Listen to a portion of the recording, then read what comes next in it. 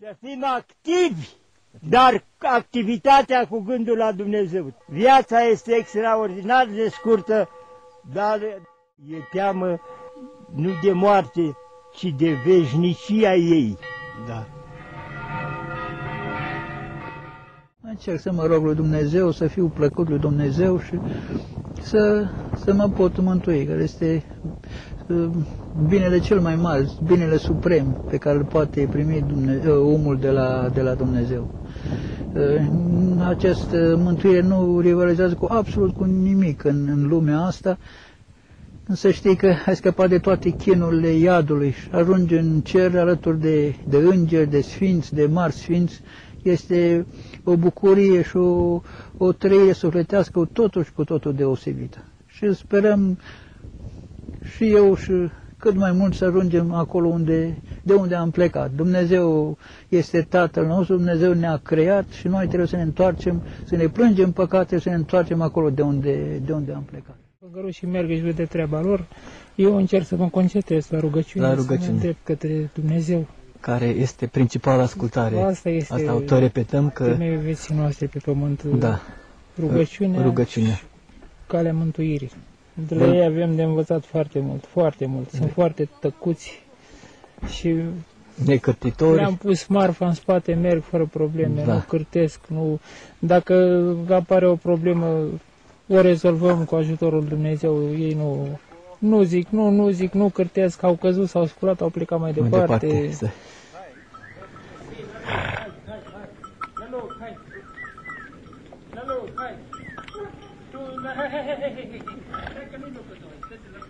Dumnezeu nu este decât în inimile noastre și acolo este. Acolo se dă lupta în inimă, nu se dă în altă parte nimic. Pentru că diavolul caută să ne distragă atenția de la toate. Deci mintea noastră când caută să-L caute pe Dumnezeu, atunci diavolul caută să ne distragă atenția prin alte deșertăciuni și înșelăciuni, să ne abată prin lucruri lumești, prin toate, numai ca să nu ne unim cu Dumnezeu. Și scopul nostru acesta este, că de-aia ne numim și monahi, adică monah care vine din grecescul mono, unul singur cu Dumnezeu, care nu face decât acest lucru a ne pierde atenția de la Dumnezeu și prin felul acesta să ne unim cu dânsul, cu Mântuitorul, cu Dumnezeu.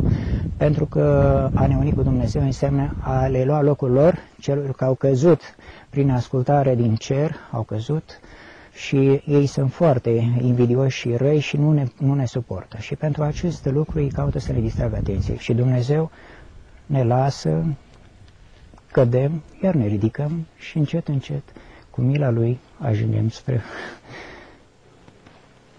El.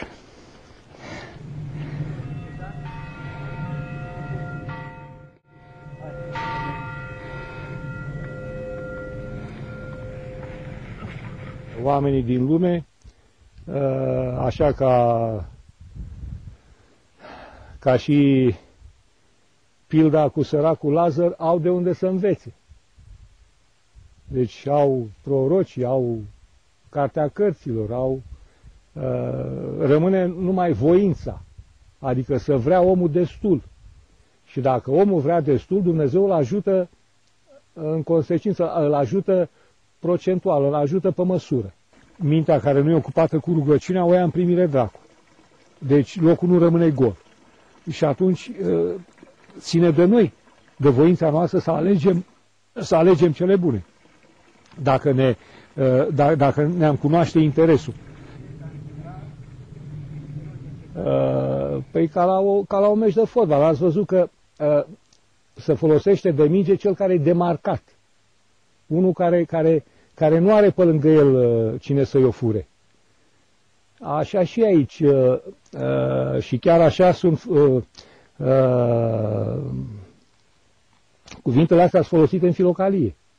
Trebuie să lucrezi rugăciunea și apoi să păzești ceea ce ai câștigat prin rugăciune, să nu ți-o fure dușmanul, să nu-ți fure comoara dușmanul. După cum se poate vedea de aici, chiliile părinților care viețuiesc în această sfântă mănăstire sunt așezate, respirat, parcă gravitând în jurul bisericii mari.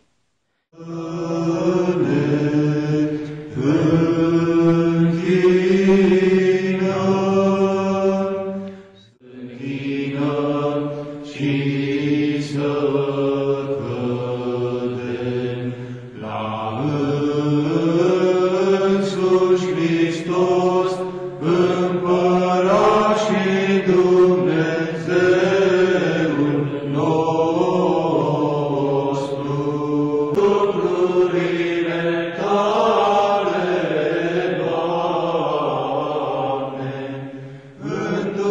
cunoașcă